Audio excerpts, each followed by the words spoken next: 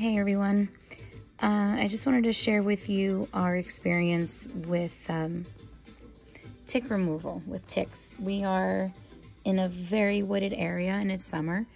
Flea and tick season is in full swing around here. And I just wanted to share with you a couple of, little advice if you find one. So if you do find one on your pet, we have this tool here. It is called Tick Ease, and this end part is for when the tick is embedded in your pet's skin, even in your own. It sort of goes, you put the head through here, you sort of wedge it, if you could imagine that, and then just sort of pry it off. That is for grabbing it. It's a little tweezer at the end of it. It's good to have.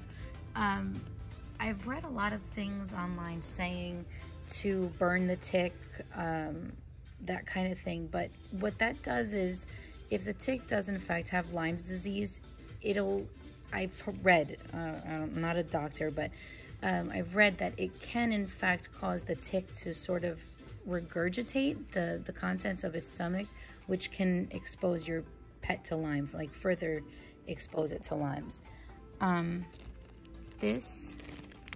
So we took him off. Well, he sort of came off by himself, but I don't know if I can get my camera to focus. That is the tick. So yeah, the markings are not visible to somebody who's not an expert. Like I'm definitely not an expert. So I can't really tell, but judging by its size, I mean, that's fully engorged and he's still pretty little. So if you could just, for size reference, he's really tiny. That's most likely a deer tick. And that's the one that does carry Lyme. So I'm saving him and I'm testing my dog in 6 weeks. That's when they say that the antibodies do show up in the blood system, in the bloodstream. If you do find a tick, I really suggest saving it.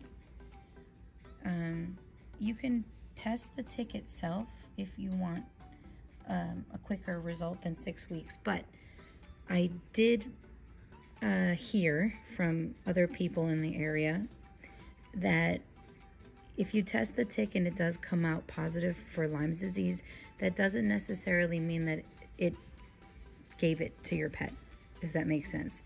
So the tick itself could test positive and, you know, your pet may or may not have been exposed. He or she will need to be tested anyway before the vet starts them on the medication. But look at that. I absolutely hate them. We're always checking. Please, anytime that you are in wooded area, high, tall grass, check for these. When he wasn't engorged, I would imagine that it's about the size of a poppy seed. They are super tiny. So between toes, behind the ears, the scalp, under your arms, behind your knees, check for those. And that tool, this thing, whoops, that thing can also be used for you. All right, everyone. Hope you found the video informative. Stay safe out there. Check your pets. Save the tick. Always a good idea to save that disgusting tick. All right, Luna?